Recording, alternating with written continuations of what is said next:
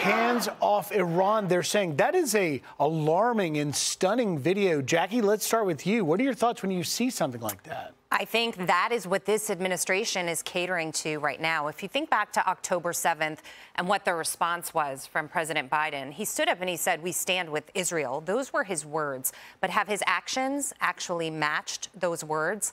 They haven't, Griff. We're sitting here more than 6 months later, no aid package to be seen. He wants to tie that aid to all kinds of other aid rather than separating it out and making sure that it gets to Israel.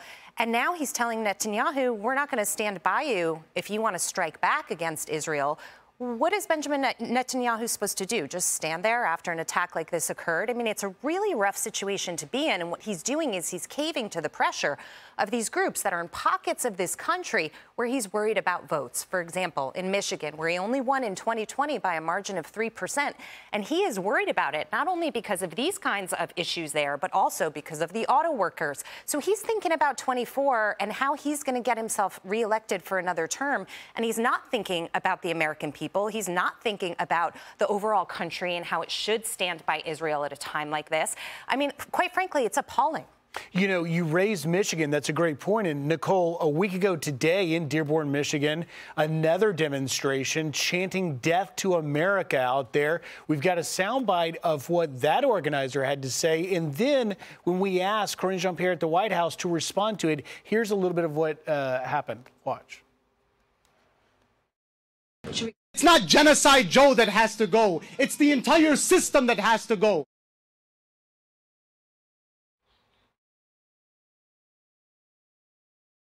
There, but should we expect a statement from the president on that, though? I mean, it was a pretty significant display. I mean, you're hearing from me. I think that's important. The other part, too, that I do want to be very clear about, you know, peaceful protest is something that the president has also been very clear that is important to give folks space to peacefully protest. But any type of violent rhetoric, we are going to denounce.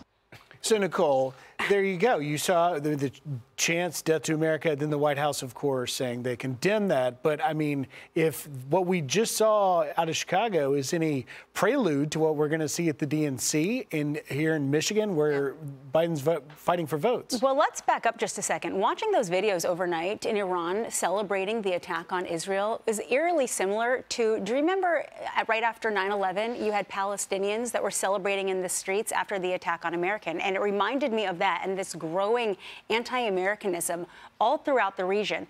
Israel remains our biggest ally there. They are the only ones that are most aligned with our moral standards, our democracy, and so forth. And it's not only this anti-American feeling across the world, it's growing here in the United States, and it is infiltrating in the United States. We're seeing it in Michigan, we're seeing it in Chicago. And then not only Karine Jean-Pierre, but what about we have members of Congress who are also refusing to condemn "Death to America" chants. There's one thing, freedom of speech. There's another thing for allowing this anti-American sentimentism to permeate in our country, not to mention with the open rolling admissions across our southwest border. We have the 1.8 million unknown gotaways. We already know how many have been on the terrorist watch list. I mean, we're in a very dangerous situation here and very alarming. And yes, it's 2024 election, but this is very serious. And honestly, we cannot let politics get in the way of our security. And Charlie, does it occur to these protesters chanting "Death to America" or "Hands off Iran" that Ayatollah Khamenei would love nothing more than to actually kill them? Yeah, no, it's a great point. And, you know, after the October 7th attacks, the thing that we heard most of all from the pro-Palestinian side is they were talking about worrying about the innocent people in Palestine, which, of course, a lot of, in Gaza, which, of course, a lot of, everybody has concern for innocent people in Gaza.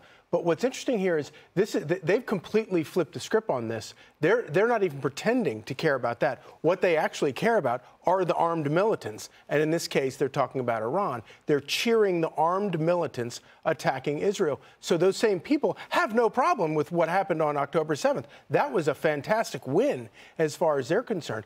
And, and I think you're exactly right, Jackie. The Biden campaign, all they care about when they look at this is, how do we pander to these people? Right. And they look at these people, and there's nothing that they're not aren't willing to sacrifice in terms of principles or whatever in order to curry favor with them so that they can win Michigan.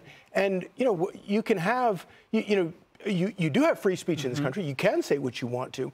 But if you have a politician who is eagerly seeking the support from people who believe these things, then you have a real problem at the top of that campaign.